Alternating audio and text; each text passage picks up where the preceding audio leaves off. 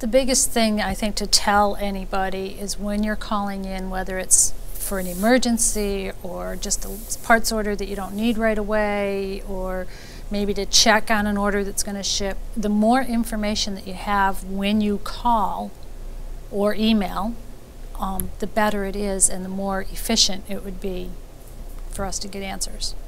If you have email and it's not an urgent thing, you know, email us as opposed to call us. I agree with that too. Emails are just a lot easier to respond to. And plus, it gives you that time. So if someone calls you and they say, I need so-and-so, or when is so-and-so going to ship? Well, while I'm on the phone, I have to look things up. And if you send me an email, okay, you're not sitting there waiting for me to look things up. I'm looking at inventory and can find out the answer and then email you back. And I reply to every email that I get during the day. I do not go home without replying to an email that I get. Unless it comes in at after 5, and I left right at 5 that day, then that may be a difference. But I think we all do that. I think we all try to reply to an email so that you do know. And another good thing about email is that, as opposed to a phone conversation, is that you have, nothing's going to get lost in the translation. You know, you have a document or details that you can refer back to.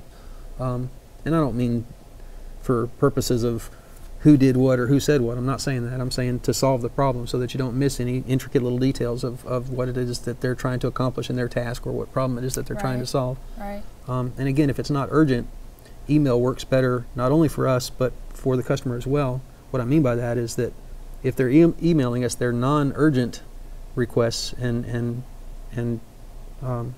things that they need to get accomplished, then that's reserving our phone time for the people that do have urgent needs. In an emergency, right, yes. Right, as opposed to, you know, tying up that time with a, you know, how do I set up an on-air light, you know, as opposed to somebody that's got an output module that's down that's trying to get back on the air, you know, I mean that, and then someday you're going to be that guy, you know, that's got the output module and not just trying to set up your on-air light. So reserve that time, you know, save the calls for when they're needed, and email us if you can.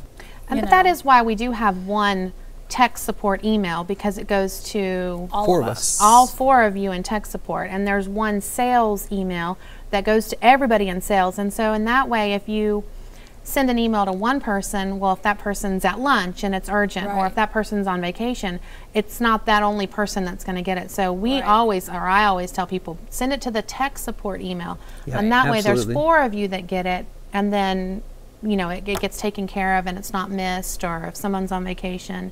And that's why we have both of those for both sales and tech support. So there's a backup there.